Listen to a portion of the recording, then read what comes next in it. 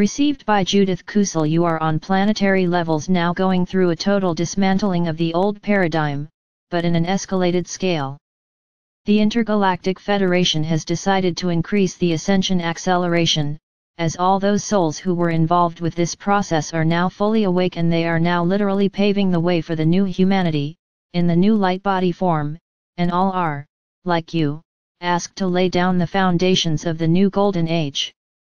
With this, the dormant energy centers and dormant extraterrestrial technology, which was stored in many places in the earth, and in sacred sites, are now being fully activated and will start to make their presence felt, even as they are programmed to now lift off, like a spacecraft, and merge with the new earth, as was master planned millions of earth years ago. It is so that those souls whose divine imprint has merged with that time, consciousness merging, will now awaken in much higher measures, and they will then be able, through accelerated shifts and accelerated consciousness shifts, to not only assist with the process of anchoring in these technologies and knowledge into the new earth, but will be the custodians and forerunners of such, as has happened when Atlantis fell, and the high priesthood of Atlantis dispersed beforehand over the earth, to hold the knowledge sacred. Yet, this goes back to the time of Lemuria, Avalon, the Lion Kingdom and Elysium.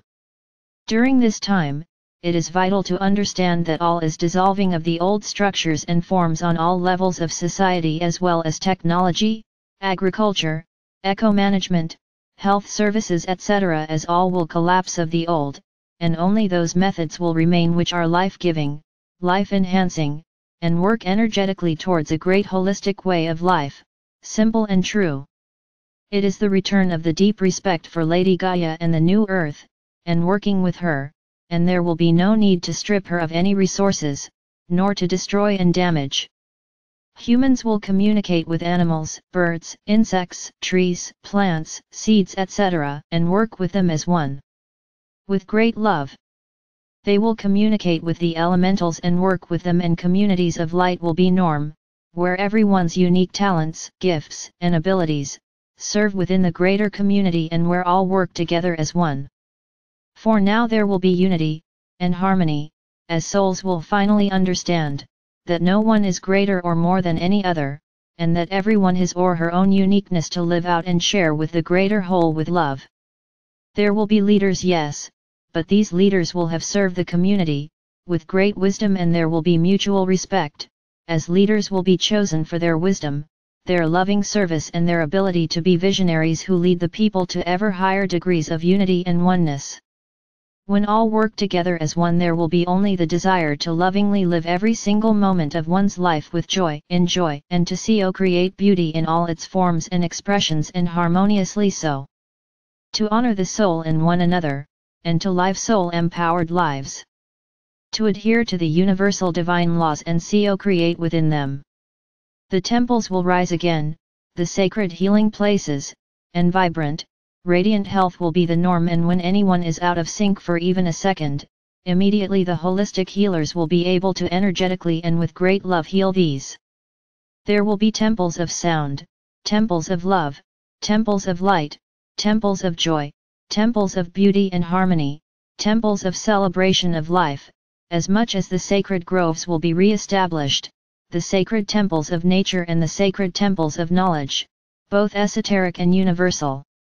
Note that this is vast transition from the lowest forms of life and life expression in the highest, and many souls, once fully anchored in the fifth, are already choosing to ascend into the original seventh.